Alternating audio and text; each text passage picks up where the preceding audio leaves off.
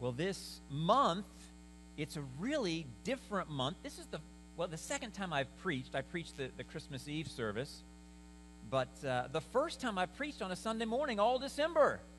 I can't tell you how many years it's been since that's happened, but I'm thankful for for Pastor Mark Agner and for Pastor Mark Harris and Pastor Josh Curbway, so capable in rightly dividing the word of truth. And it's been good. I hope that you have enjoyed. I know I've heard some of you say how you've enjoyed hearing somebody besides me all the time. And that is quite all right.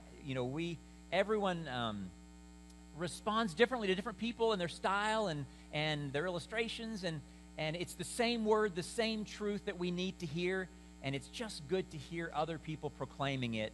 And so I'm thankful for them, but I'm also thankful to be back in the pulpit to preach this morning and bring the word to you.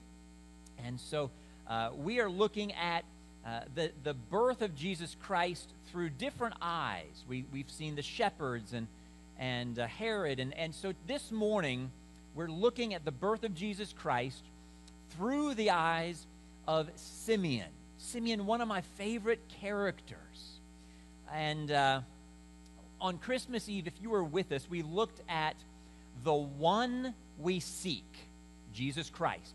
And we used this very same text, Luke chapter 2, verses 25 to 35, those 10 verses that are about Simeon. And we looked at what Simeon said about Jesus, the one we seek. Well, this morning, we're looking at the same passage of Scripture, so you will be familiar with it already. But instead of looking at the one we seek, we're looking at the one who seeks, the Jesus seeker. What is it that Simeon shows us about the one who seeks Jesus? What will we look like? And so we're going to look at a portrait of a Jesus seeker this morning. I mean, if I were to ask you to describe, say, an archaeologist, one who seeks buried treasure, how would you describe them? You know, what comes to mind? Is it someone who wears a lot of khaki, right? Or someone who wears shorts with lots of pockets, or the little vest with all the pockets in them, and little picks and brushes, and maybe a broad-brimmed hat to keep the sun off as they're excavating, yes, all right.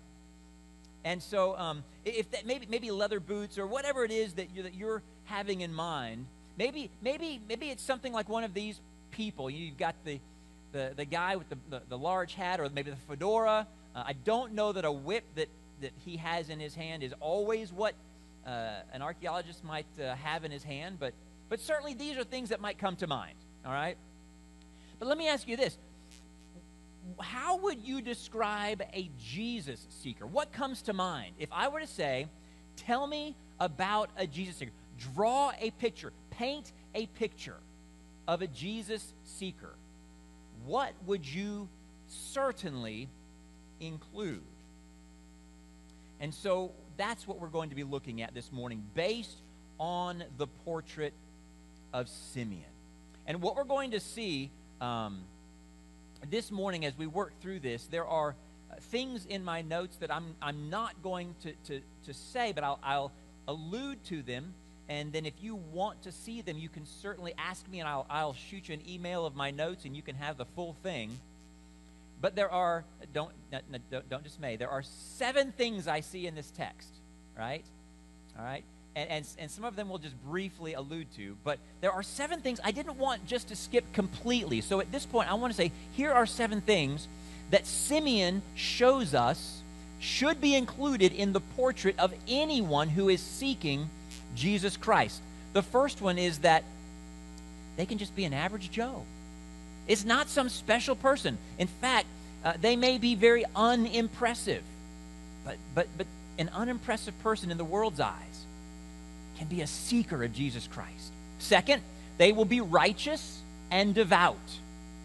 Third, they will be someone who is waiting on God's salvation. Waiting on God's salvation. Living for it. Number 4, they will be someone who is Spirit-led. Number 5, they will be someone who blesses God in worship and blesses others. And number 6, they will live as servants of one master. And then finally, they will face death in peace. All right? Now, even that list, you're like, wow, 7 things. That's a lot. I would imagine if we really were to sit down in a small group and dig into this text, even this list is not exhaustive of the things we would see in Simeon. But these are what we will look at today. So let's read the passage of Scripture. Luke chapter 2. I hope you have your Bibles with you, because it is the Word of God that is authoritative. And Luke chapter 2, verses 25. And we're going to stop at 32 this morning. 25 to 32. Now there was a man in Jerusalem whose name was Simeon. And this man was righteous and devout, waiting for the consolation of Israel, and the Holy Spirit was upon him. And it had been revealed to him by the Holy Spirit that he would not see death before he had seen the Lord's Christ, or the Lord's Messiah. And he came into the Spirit into the temple.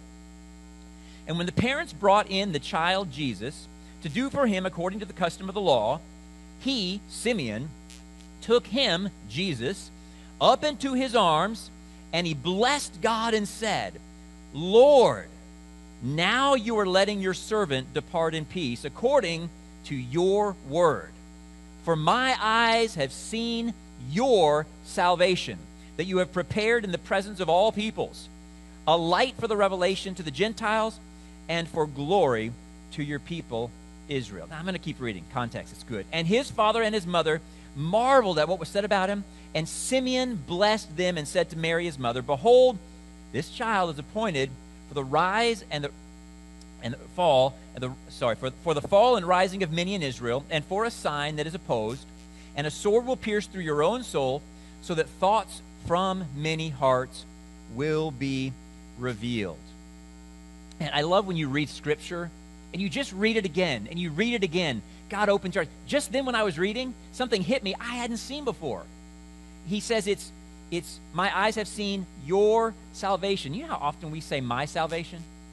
I'm saved. It's my salvation. But if we go back and we look at David the psalmist, restore to me the joy of what? Your salvation. Salvation comes from the Lord.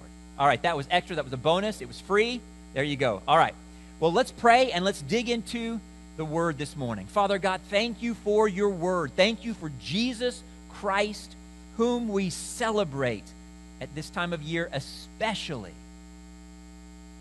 Father, what an amazing thing that you, in the second person of the Trinity, the Son, left the splendor and glory of heaven and came to take on full humanity as a little baby, fragile, frail, needy, to grow and live a sinless life, to die in our place as the perfect substitute, the Lamb of God, and to rise again, defeating death, that we might defeat death in Christ and live in your glory forever.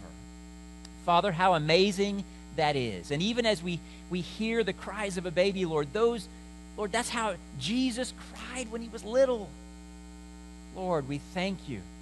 We thank you for Jesus.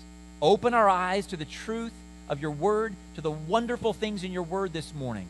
Speak to our hearts, apply it, sink it deeply so that there is life change into the image of Christ, into the full stature of Jesus Christ. Lord, that is our desire, our hope. That is what we need this morning, is to be more and more like Jesus. It's in his blessed name we pray. Amen. So first, point number 1. Those who are seeking Jesus can be really regular folks. I think sometimes we make this hierarchy of Christianity where you've got those super Christians. Those super Christians are the ones that can do X, Y, and Z, but then you've got just your regular folks, and they don't do X, Y, and Z. They just come to church, attend regularly, and do their thing. And listen, those who are truly seeking Jesus, which is the most amazing thing, that is what Christians are called to do, is to follow him. They're just regular folks. What does Luke say about Simeon? All he says, he was a man. There was this man. There was a man, and we know his gender, right? Okay, that's clear. We know he's a guy. That's good. That's helpful. We know where he's from. Actually, we don't even know where he's from. We know where he is. He's in Jerusalem. The same time that they brought baby Jesus to Jerusalem to fulfill the law, this guy Simeon, he may be from wherever, but we know he is in Jerusalem. So he's a guy, he's in Jerusalem, and we happen to know his name, Simeon. All right? That is all Luke tells us. So I want you to notice what is not said about Simeon that would most likely have been said had it been true. Luke does not say that he was Simeon the high priest, or Simeon the elder, or Simeon the wise, or Simeon the great, or Simeon the diplomat, or Simeon the governor. I mean, it's nobody special. He was just Simeon. He was just a man, just a guy. Well, here's the good news for you and for me. We don't have to be anybody impressive to follow Jesus, to be a seeker after Jesus Christ. In fact, I think Jesus, he prefers to call the lowly. The challenge is that the world pressures us to be a somebody. The world pressures us to be known for something. It measures us by what they see on the outside, by our accomplishments. And now look, what we do, I want to do to my best. I want to glorify God in what I do. But look, I've got all kinds of weaknesses. I've got all kinds of things that I don't do well. Matter of fact, I've learned that I'm a 3-time guy. It's never right the first time. It may be closer the second, and it may be tolerable the third, all right? But look, that's okay. Despite what the world says, God uses little people, unimpressive people. Charles Wesley has a quote that I love. It is a countercultural quote. It is a prayer, and here's the quote. He says, "Lord, keep us little and unknown, loved and cherished by you alone." That is so countercultural. We're praying, Lord, make me impressive. Lord, make me successful. No, Charles Wesley was right. Lord, keep us little and unknown, prized and loved by God alone. So God seems to prefer to use people who are unimpressive. You say, where do you see that? Well, one place is 1 Corinthians chapter 1, verse 24, where Paul says to the church in Corinth, who at that time, their main struggle was wanting pastors who were somebodies. They didn't like Paul because Paul didn't claim to be a somebody. He claimed to know nothing except Christ crucified. They liked the guys who were eloquent. They liked the guys who were the philosophers. You know, the guys who claimed to know something, to be impressive. And in that context, Paul says, consider your calling, church. Consider when God called you to trust in Jesus. Think about it. Not many of you were wise according to worldly standards. Not many were powerful. Not many were of noble birth. So it seems that God chooses whom the world esteems to be ignorant, weak, and lowly. And he chooses to give them true wisdom, divine power, and a royal standing, children of the king by adoption.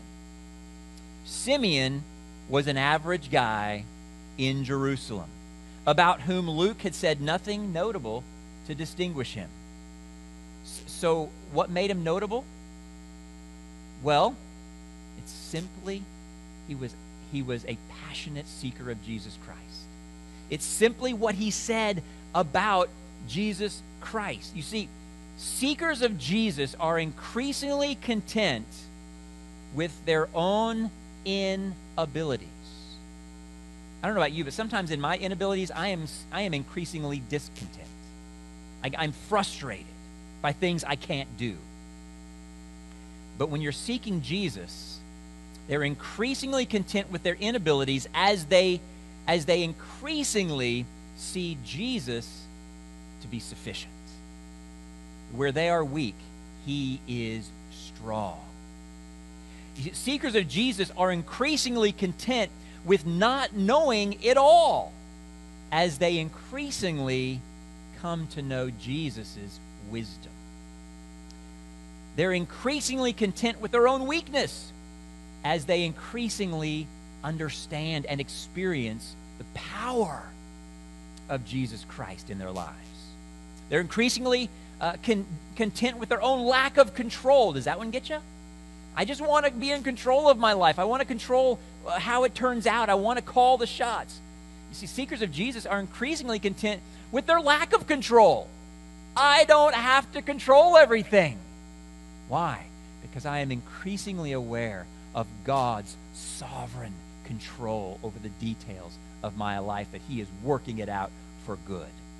Seekers of Jesus are increasingly content with their own, get this one, insignificance.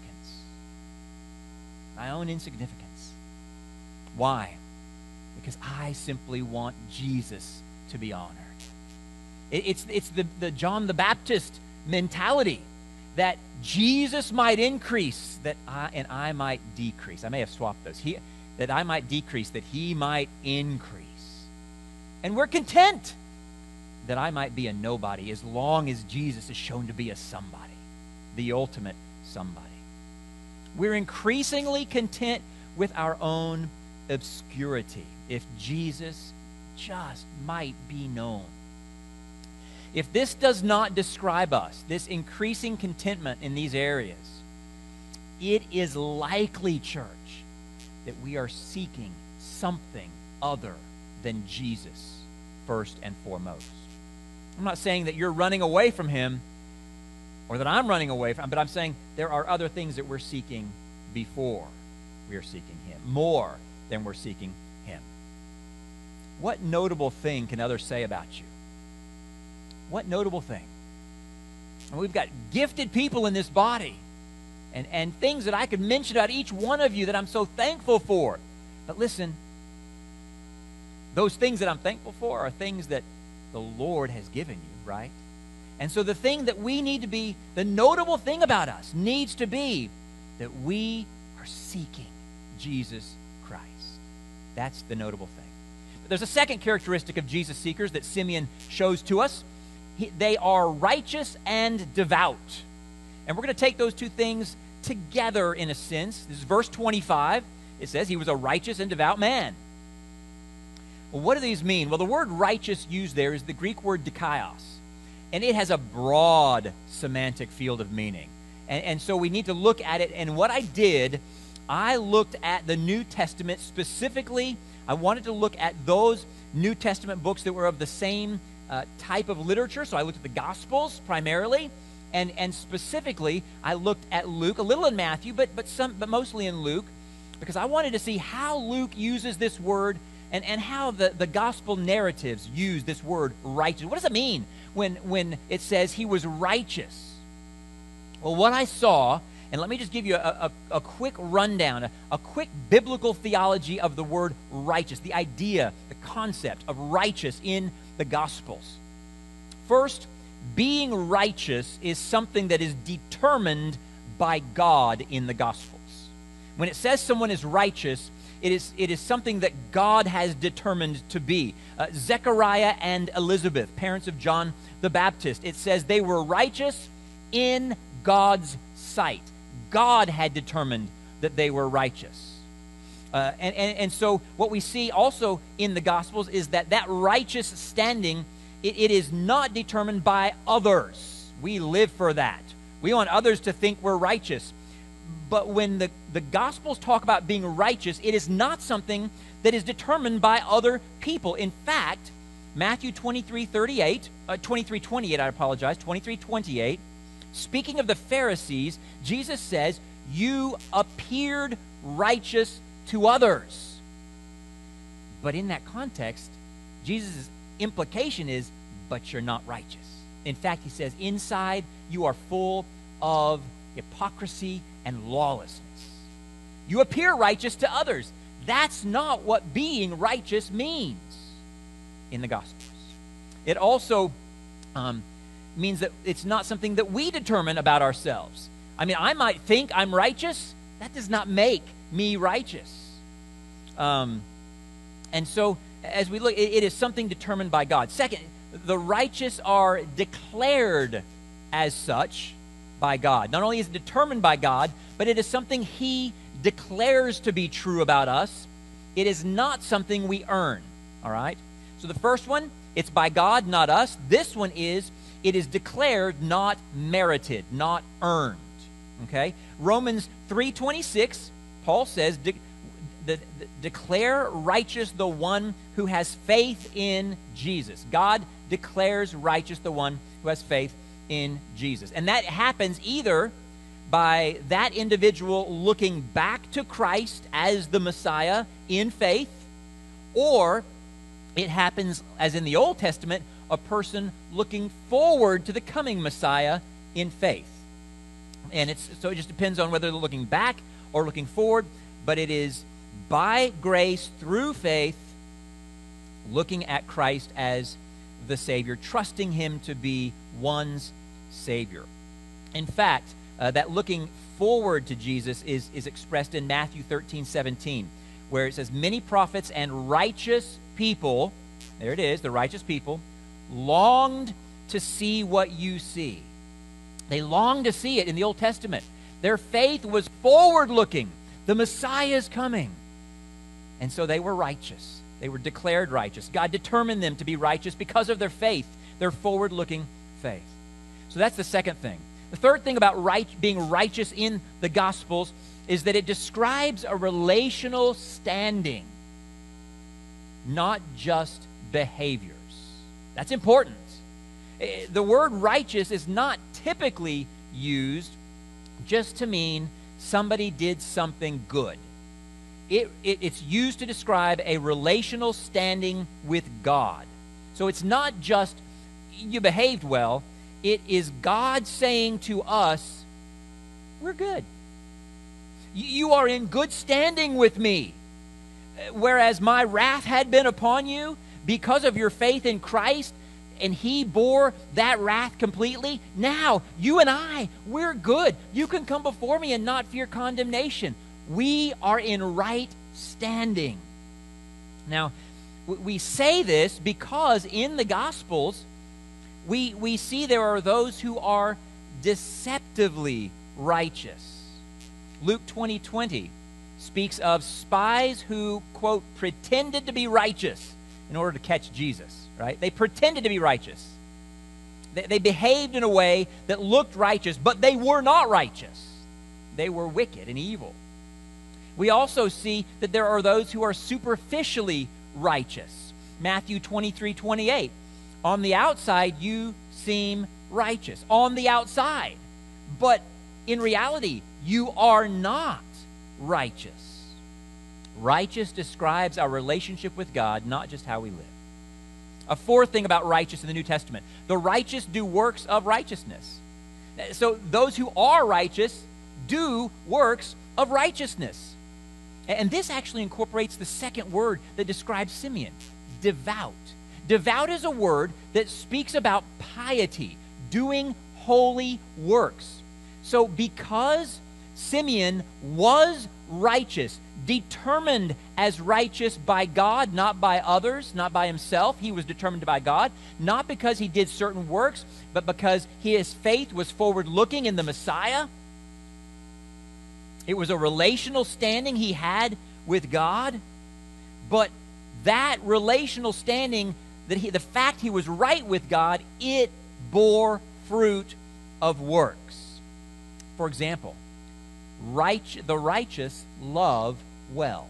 So that when we see in Matthew 25:37, it says that you cared for the least of these, right? When you cared for the least of these, you cared for me, Christ said. So when it says that the righteous care for the least of these, that's a work that comes along because they're righteous. It's not a righteous standing that comes because they do works. Do you see the distinction? Order matters. Joseph, the stepfather of Jesus, it says he was righteous in Matthew 1:19. Why? Not wanting to disgrace Mary publicly. He loved well. Did his loving well make him righteous? No. It was his righteousness that produced the fruit of loving well. All right. Well, let's go on. So let's summarize. To be righteous, then, is to be in right standing with God, not just have righteous behavior. To be righteous is what God says about us, not what others say or not what we say about ourselves. To be righteous is to be declared so by God through faith, not by keeping some standard of law, because we know that no one will be declared righteous by the keeping of the law, because no one keeps it perfectly. And we would have to keep it perfectly if we were to be declared righteous by the law. And then finally, to be righteous, it will produce the fruit of love and obedience and good works. It will. If you and I are righteous in God's eyes, it will bear fruit. Let me ask you this morning, does that describe you? That portrait of a seeker of Jesus, does that describe you? Are you right with God? Are you right with God because not of your works, but because you're trusting the sacrifice of Christ to make you right with God? And does your righteousness before God produce good works? You see, the righteous and devout seek Jesus. Psalm 51:1 says this, "You who pursue righteousness, you who seek the Lord." Remember, in the Psalms there is parallelism. It's a style, it's a poetic style where they repeat something, that two phrases that say the same thing in different ways. So by setting those things together, the psalmist is equating them. And it's you who pursue righteousness, you who seek the Lord. The righteous and devout long to see him. It's what they do. Number 3, they wait for God's salvation. Still verse 25. It is a participle. He was waiting for, he was longing, he was looking forward to the consolation of Israel, the comfort of Israel, and to the Lord's Messiah. Waiting for something specific. Waiting is a participle there which indicates this was the way of life for him. This was what his life was about. It wasn't something he did once or twice. He constantly was waiting for the Savior, for the comfort that only the Savior would bring. Now, Joseph of Arimathea, Luke 23:51, it says the same thing of him. He was looking for the kingdom of God. He was a righteous man, it says, and he was looking for the kingdom of God. It's the same word that's used of Simeon when it's translated waiting. Looking for, waiting, anticipating, living for. Now, let's be real. Waiting is hard. Nobody likes to wait, right? Delayed gratification is a developed skill because it's not having what we want to have, what we expect to have. And it's difficult. Waiting for Christmas as a child, always hard, right? Waiting in traffic to get home, just sitting there.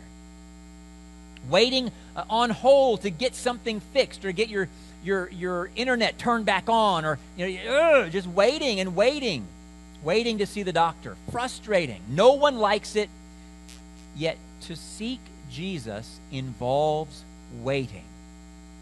We see in a mirror dimly now, but then when Christ comes, we will see face to face. That's 1 Corinthians 13. Our suffering now doesn't compare to the glory that's going to come then. Romans 8. The kingdom dynamic is an already not yet dynamic. There is so much in Christ that we already have, we already experience. We have the Spirit of God. We have perfect forgiveness. It's incredible. But listen, that is the tip of the iceberg. There is so much more to come. Ephesians 2:7 says that he has saved us so that, quote, in the coming ages he might show the immeasurable riches of his grace in kindness toward us in Christ. Immeasurable riches are coming. And so we wait. We wait. We are not what we will be. We are not sanctified fully yet. And so we wait for that day. Now, there are two kinds of waiting. One is waiting for some uncertain outcome, like when you go to the doctor or when you're trying to call somebody on the phone, like a customer service person, to get help. You don't know how that's going to go. They may be like, sorry, can't help you. So when you're waiting for that, there's this anxiety that comes along with it because you don't know how it's going to go. But there's a second kind of waiting. This is the kind of waiting where you know the outcome. When I was standing in line at Disney, I'm like, I know what's coming. Now, it's fairly certain I'll get there. Now, they may stop the line now and again, but it's coming. And what's coming is going to be cool. And so we're willing to wait. I mean, come on. A vacation where you intentionally go somewhere so you can wait, right? Hours and hours of waiting. And why do you do it? Because you know it's worth the wait. Or you hope it is. You're pretty confident. Well, listen. Jesus Christ is coming. Salvation will be full. Our joy will be made complete. It's going to be amazing. And so we are willing to wait because we know what's coming is worth the wait. And so that we, like Simeon, we're waiting for salvation. Number 4. People who seek Jesus are Spirit-led. This is verses 25 through 27. Let me quickly read those verses again. Verse 25 has the phrase, and the Holy Spirit was upon him. Verse 26 says, and it had been revealed to him, to Simeon, by the Holy Spirit, that he wouldn't see death before he saw the Lord's Christ. And then verse 27 says, and he came in the Spirit into the temple. 3 very clear and distinct expressions about Simeon's relationship with the Spirit of God. And what are those? 3 different realities. Here they are. Those who seek Jesus have the Holy Spirit. They have a personal, the personal presence of the Spirit. The enabling of the Spirit. In the Old Testament, when people had the Spirit upon them, it was to accomplish a specific task. It often was used in reference to building of the temple. The Spirit would come upon somebody, and they would have the ability to do the fine craftsmanship. But whatever it was the Spirit's enabling. And here, there is this personal presence. Now, I'm not going to get into the difference between how the Spirit came presently for people in the Old Testament as distinct from the New. There is a difference, right? The main difference is the permanence after Pentecost and the potential for losing the Spirit's presence like King Saul did, right? But so what we know, we have even better than Simeon, because the Spirit is not just upon us, the Spirit is within us permanently. Our guarantee that we will be resurrected. He is the vouchsafe, the earnest down payment that we know we're going to get what we're waiting for. And so Simeon had the Spirit. And so do we.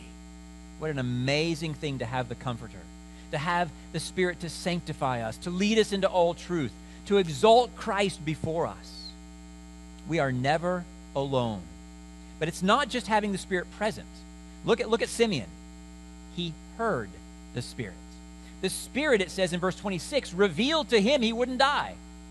The Spirit spoke to him, and he had ears to hear. Now listen, it doesn't say how the Spirit spoke to him. It doesn't say that whether it was he heard this voice or whether it was an impression. It doesn't say. And you know what that tells me? That's not the main point. What's the main point? Simeon, a seeker of Jesus, had ears to hear the Spirit. He had ears to hear. And the Spirit still speaks today.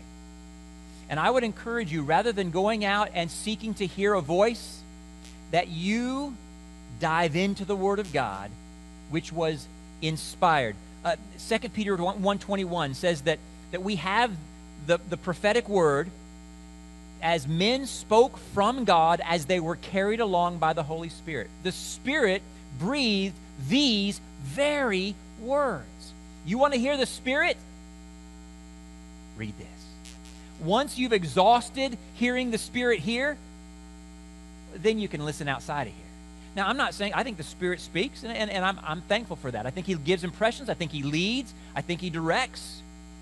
But I think this is primary. When He does do that more subjective speaking, it is always in line with this. But He speaks primarily through this. Okay? And so we need to be in the Word. John 17:17, Jesus prays for His disciples and says, sanctify them by the truth. Your word is the truth. And in 2 Corinthians 3:18, it says that the Spirit will glorify Christ. We will see the glorified Christ, and we will be transformed into His image from glory to glory, little by little. And it says, this is by the Spirit. The Spirit is the transforming, sanctifying power in our lives as He exalts Christ in His Word before our eyes. And the more glorious we see Christ, listen, the more holy we're going to live.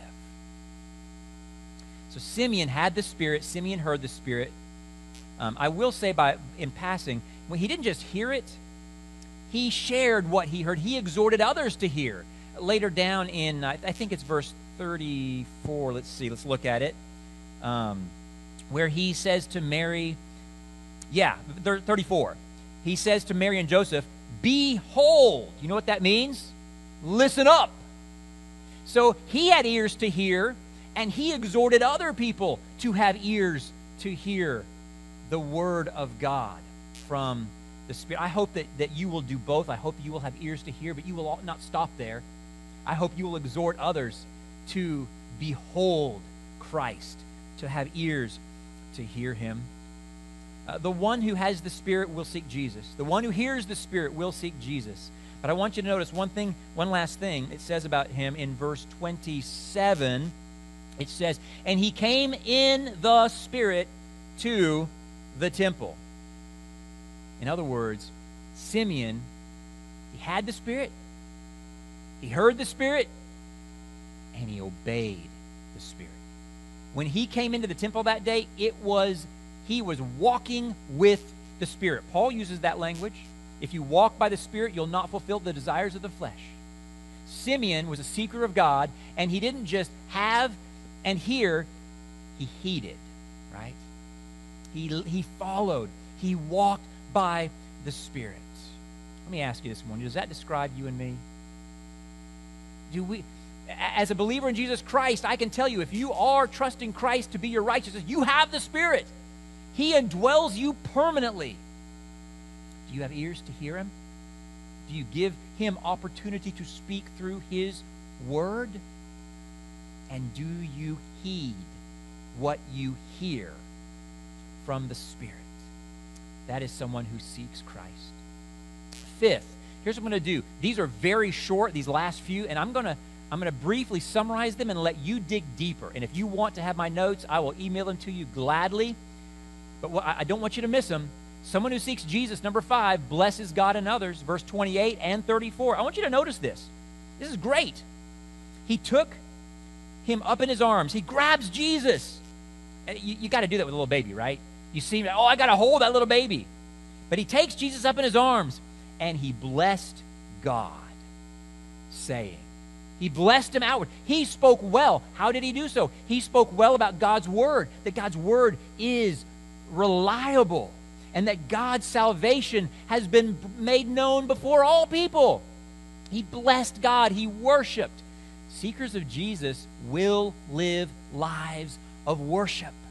We will bless God with our mouths and with our actions, with our thoughts, but not just God. Look at what it says in verse 34. And Simeon blessed them. Who? Mary and Joseph. So he blesses God, he worships God, and he is a blessing to Mary and Joseph. You see, when we live lives of worship, we will be a blessing to one another. Does this describe us? As we seek Jesus, does it lead us to declare his excellencies? And does it overflow so that others around us can't help but see how amazing he is and are blessed by it? Well, let's jump on number 6. Those who seek Jesus live for one master. Verse 29, very quickly here, it starts with, Lord, now you're letting your servant depart in peace. Those words are not accidental. That word Lord, by the way, is not the normal Greek word for Lord. It's not kurios. It's the word that we get despot from, and it means master, the one who calls the shots. Simeon was saying, Master, the one who calls the shots in my life, the one who has set my death day, I am your servant. He served none other. And so the one who is seeking Jesus trusts Jesus as the master. This is a thing we constantly fight against because we so want to be in control.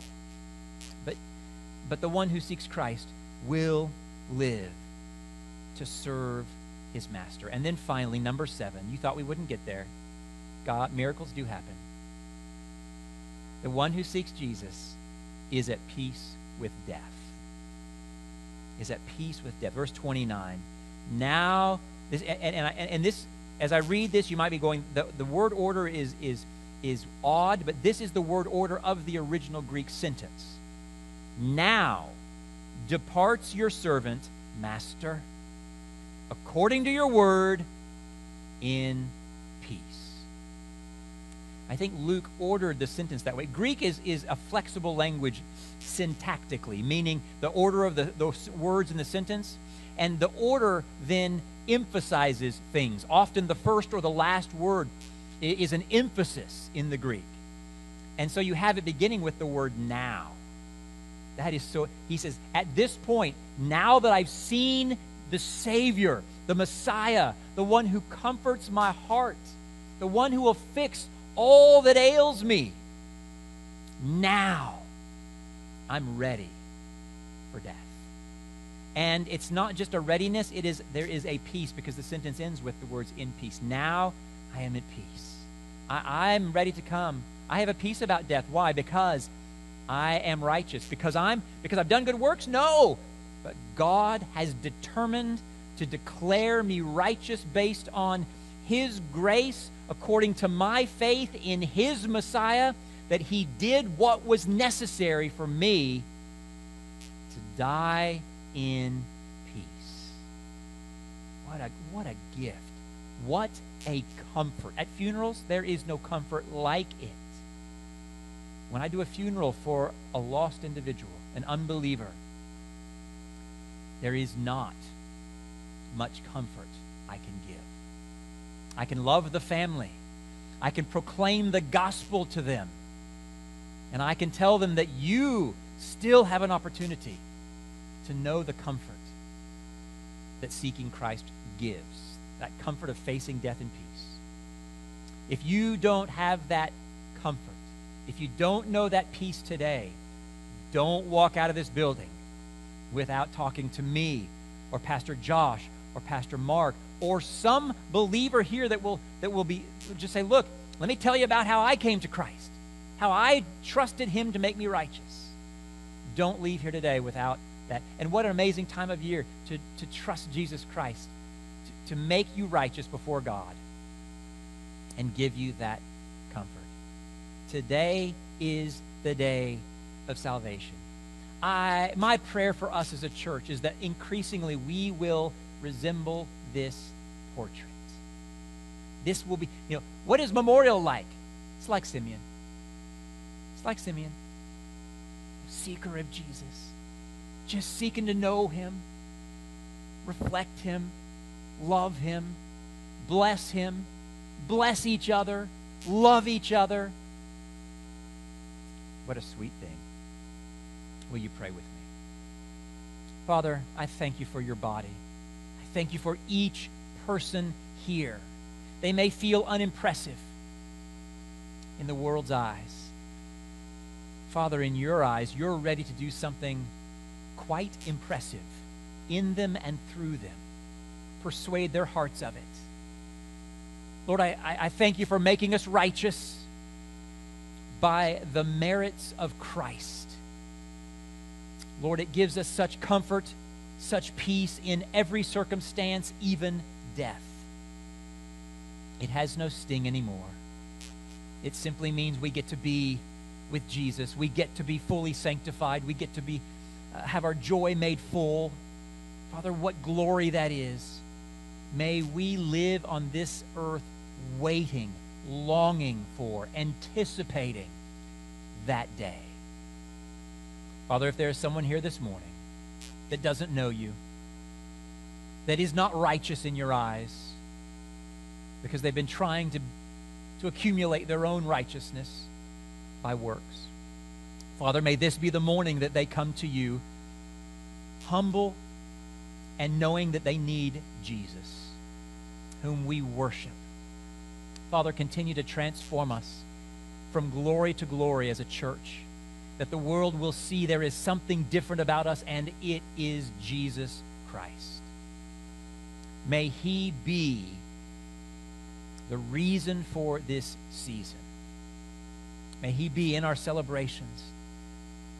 May he not be left out of his own birthday party. Father, grow us evermore to the image of Christ. We praise you and we thank you for doing it in us, what we could never, ever do. It's in the name of Jesus that we pray. Amen.